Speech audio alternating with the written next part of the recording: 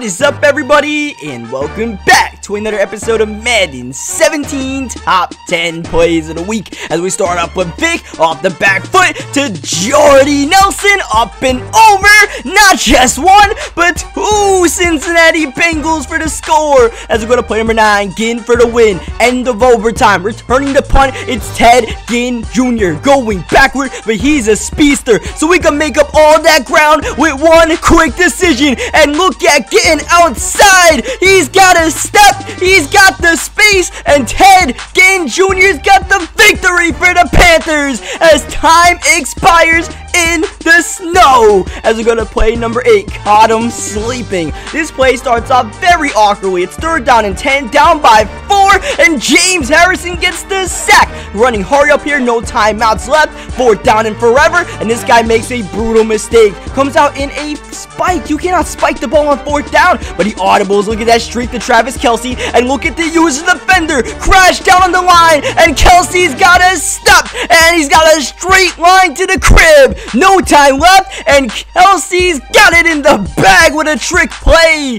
Oh, you cannot fall for that, but hey, when you do, it's a top 10 play. As we go to play number 7, the Steelers switch off from his own end zone, getting blitz. Ben Roethlisberger finds Le'Veon Bell about to get tackled, so he hands it off to Martavis Bryant, swerving the defender, and Bryant's gone. I don't know how you lose to someone running this camera angle in Madden, but the guy with the Steelers was making it work. As we go to play number 7, rumbling Randle Cunningham, one of the best dual threat QBs of all time, avoids the blitz, leaves the pocket, and Randle's taking off. Look at him go, avoiding the Redskins, stiff arming Clowney, and Cunningham's gone for the touchdown, as he's done many times in his career. We go to play number 5, Dancing with the Stars. Jacoby Jones was on Dancing in the Stars after winning the Super Bowl, and he was known for returning kicks just like this. Jones with the moves, and he's gone. All of these plays you guys are seeing are fan submitted plays. If you guys have your own Madden 17 play to submit for top 10 plays of the week, the email's in the description. Just gotta make sure it's an online play, and the best quality is definitely appreciated. Play number 4, Trent Richardson is down,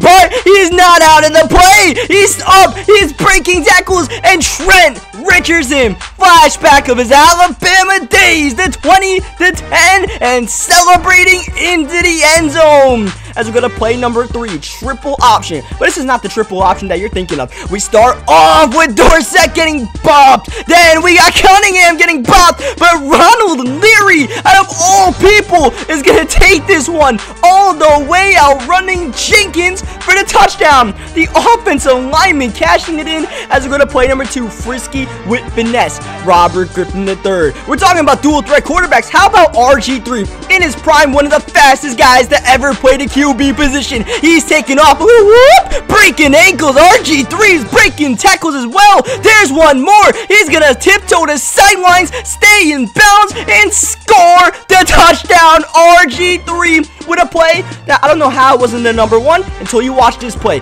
Ridiculous. 4th down and 1. Michael Vick leaving the pocket. He's got some space.